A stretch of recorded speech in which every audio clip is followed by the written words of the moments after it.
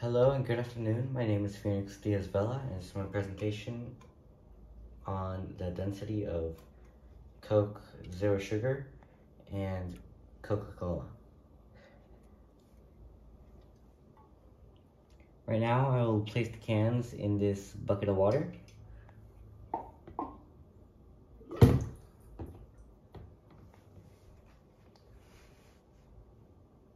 As you can see, the Zero Sugar can floats right up while the Coke bottle has sunken all the way down to the bottom. This is because of the sugar density between the two. The original Coke's sugar density is very high compared to the, no sugar Coke.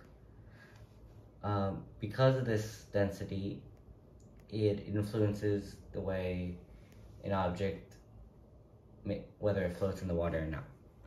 Like that of quicksand. The heavier you are, the more you're going to sink, while if you're fairly light, you will simply bobble on the surface, floating. What influences the density of really any object is mass and how much of that it has.